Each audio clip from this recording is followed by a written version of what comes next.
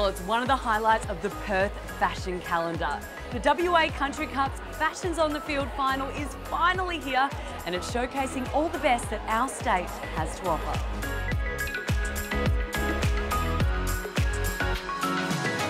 When you think about the racing itself, from a regional participation perspective, fashion is kind of synonymous with racing, and I think it probably gets a bit overshadowed. So events like Fashions on the Field are a way of actually putting in bright lights, I suppose, and promoting both the region and fashion at the same time. Among the guests for this year's event is racing royalty, in the form of Francesca Kamani. Well, it's funny, me, like a lot of the other internationals that come out for the Spring Carnival, we're always blown away by the hospitality, essentially, and also by the love for racing. There aren't many places in the world where racing transcends the sport, essentially, and it gets out there into the wider public. Well, I think one of the things that you realise is when you travel to all the regional areas in WA, it's almost like 1 in 3 or 1 in 4 people that you meet along that journey actually have a direct connection to racing. And then I think to be able to have something like the WA Country Cups bringing outside visitors into the region, it absolutely brings people in. The hospitality industries are booming, all the local boutiques, people get to really see the region, and the racing is really the basis for that, so it's crucial.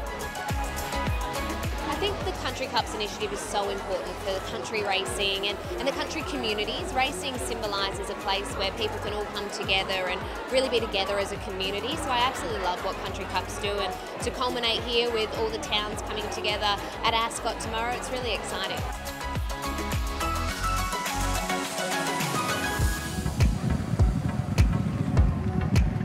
Ascot plays host to the crowning of this year's winner. After weeks of anticipation, the final has arrived. The winner is Elizabeth Winlow.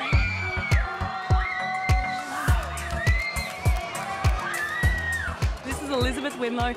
She was a wild card today, so she arrived not even knowing if she was going to be an entrant in the final, and here she is with the winner's sash. How do you feel? I'm so excited. It's such it's an honour to represent to WA, and yeah, I mean, I'm a Northern girl originally, and yeah, it's a dream come true.